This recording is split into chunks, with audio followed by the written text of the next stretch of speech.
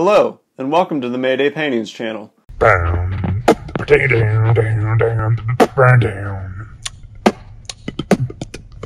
My name is Blake, and today I'm going to show you how I made a Stay Wet palette out of this Ferrero Rocher box, plus a few other tips that make my life easier when painting with acrylics. So the standard Stay Wet palette is pretty big, as you can tell. And if you want to work on a smaller easel or a tabletop, it takes up a lot of room. There's also the handy palette, which is a nice size, but kind of small. The nice thing about this Ferrero Rocher box is it's a nice medium size. So, as you can see, this palette has been tried and tested and proven to be effective. It's a really good size of box for a palette. It's pretty much perfect for a palette because it's flat, it's not very thick, and it's reasonably airtight. What's also convenient about this size for a palette is that it uses the handy palette size paper pretty much perfectly. So that's the paper that you'd buy to use for this size palette. So here's how you go about turning this Ferrero Rocher case into an acrylic Stay Wet palette.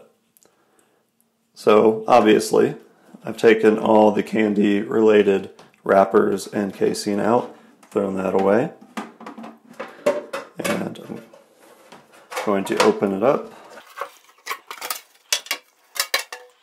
So hopefully it'll balance on the sink like this while I set this up. Whenever you buy a palette like this, or the bigger red ones, they usually come with a yellow sponge, which I think is garbage, because it usually rots and gets stinky and eaten through pretty quickly after a few uses. What I like to use for all my Stay Wet palettes is just a white piece of cloth. So you can either use a t-shirt or like a tea towel cloth. So this is like a thin dishcloth. And obviously neither of these are very expensive. You can get a super huge 3X t-shirt at Michael's for like $3 or $4 usually. I'm not sure how much these cost because I usually just get old ones that my wife doesn't want anymore, but I can't imagine they're very expensive. I actually prefer the tea towel cloth because I think it stays moist a little longer than the t-shirt for whatever reason. So I'm going to start with my cloth. I've already cut this one down to fit nicely in the palette. You want at least probably 4 folds of the cloth. Should do it. And then I am simply going to start soaking the palette. So I just want to get the cloth saturated with water.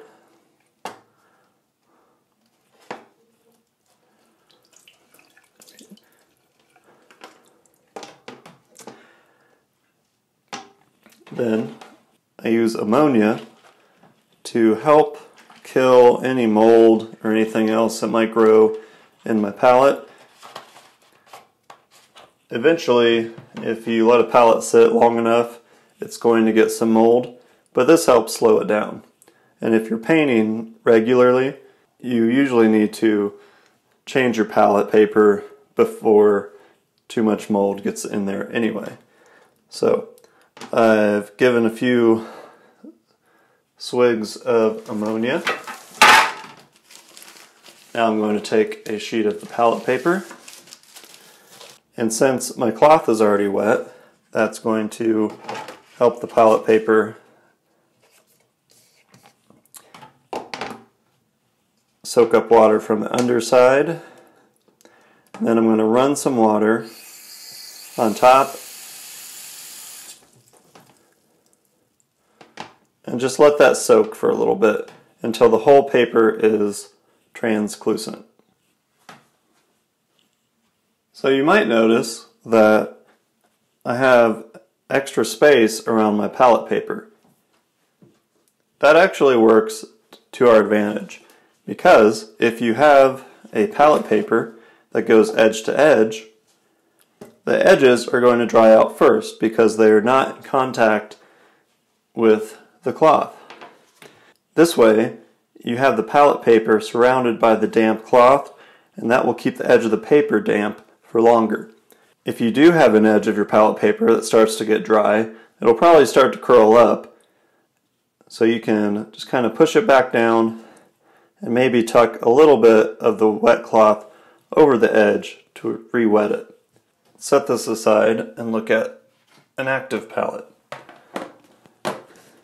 So you can see this is a palette I've been using, and mostly the edge is keeping pretty wet. Sometimes, since this is acrylic paint, it's going to soak through your cloth, and you'll see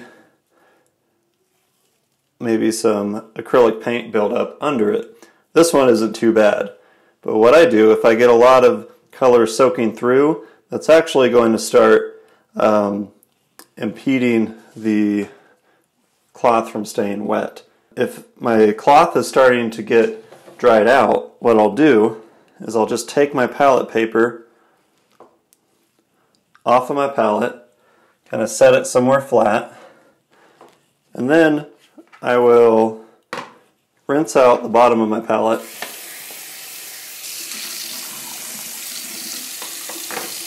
and wring out the cloth, trying to get out any extra plasticky bits that are prohibiting it from soaking up water.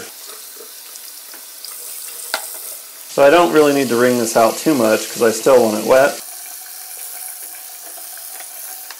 When I put it back in, I want to make sure that it's nice and smooth.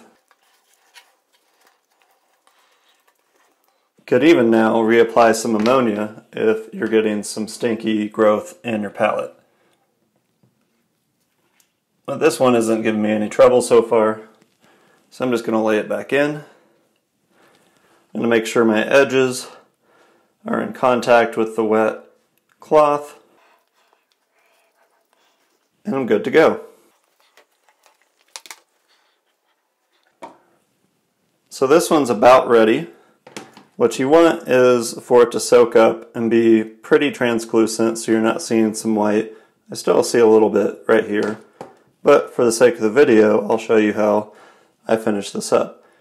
It's not too complicated. I'm just going to drain the excess water out and try to squeegee as much as I can to a corner.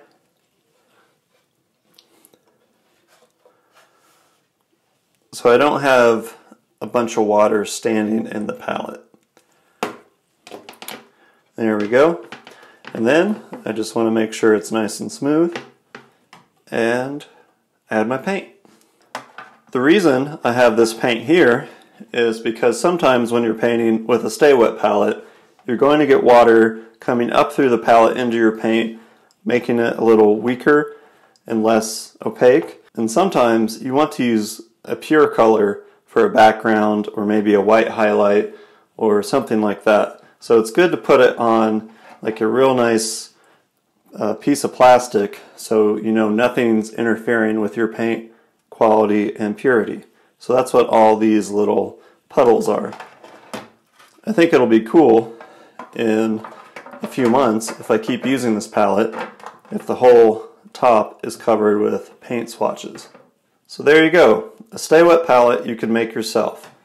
Really the only expense is the palette paper, because that's the secret ingredient. And if you want to buy a brand new t-shirt or tea towel to put in it, you can. But I recommend just taking your oldest one from your own drawer. My next set of tips is all about water. So one thing I started doing a few years ago in my water is having a sponge to kind of rub my brush against. You can't see it because this water is disgusting. But in this water jar I have just a little artist sponge like this, and what's really nice is it kind of floats on top of the water, being a sponge, and I can rub my brush against it in the water and help knock out little particles of paint that get stuck up in the bristles. The other thing I've recently started doing is doing a 2 water cup system, much like watercolor, where if I have a bunch of paint on a brush, I'll get as much as I can off in this nasty water, and then I will go to the clear water to make sure my brush is as clean as it can be. If I have a lot of paint on my brush, I'll even wipe as much as I can off on my towel before I put it in the nasty water.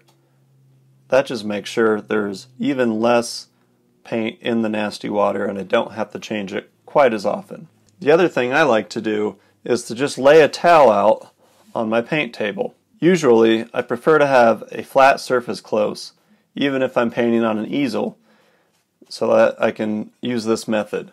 So basically, after I've rinsed my brush out, I am constantly wiping it and twisting it to reshape the end of the brush. This helps keep the brush shape and extend the life of the brush. Mostly, this clean water is for rinsing off a brush if I want to use white paint, or at the end of a painting session if I really want to make sure I've knocked as much pigment out of the brush as possible. I actually don't always clean my brushes with soap and water at the end of a painting day. Couple reasons for this. One is I don't use very expensive brushes, so I don't invest a lot of time in cleaning them, because if this brush is like $1 or $2, I can just get more when these eventually wear out. In my experience, if you're using cheaper synthetic brushes, they're going to wear out eventually, so there's not a lot of point of spending tons of time cleaning them. The other reason I don't usually clean my brushes out with soap and water is because I think it kind of messes up the shape of the brush faster than if you're just rinsing it out and letting it dry.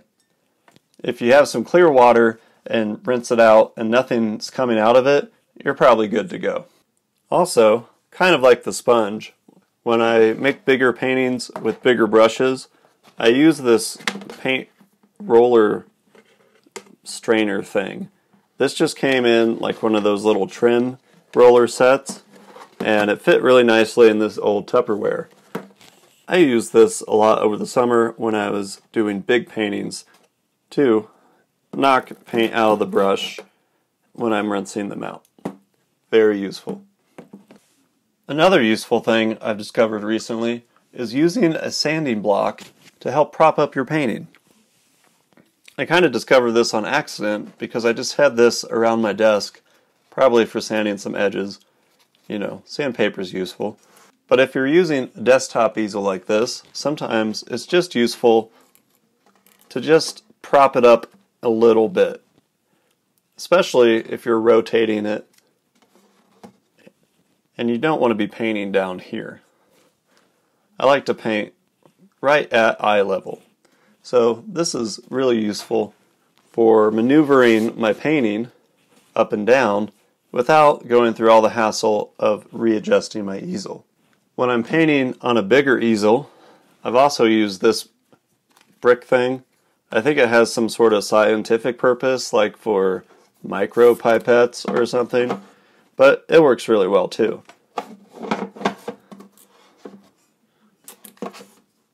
The other nice thing about the sanding block is it has a little bit of texture to it. So your painting's not going to be sliding around too much if you bump it. The last tip I have for you is this very useful product. I'm not sure how long it's existed, but I just learned of it recently. So it's basically a paint tube opener. So when you have a paint tube that's like all crusty and hard to get open, you can just put this around the cap and twist. It also has a few different sizes for different size paint. So you can use it for watercolor or, you know, big old paints. Well, thanks for watching. I hope this is a help to you. And if you have any tips for acrylics, leave them in the comments below. Or if you have any questions for me, you can leave those too. Remember to subscribe to this channel for more painting content and follow me on Instagram @MaydayPaintings. See ya!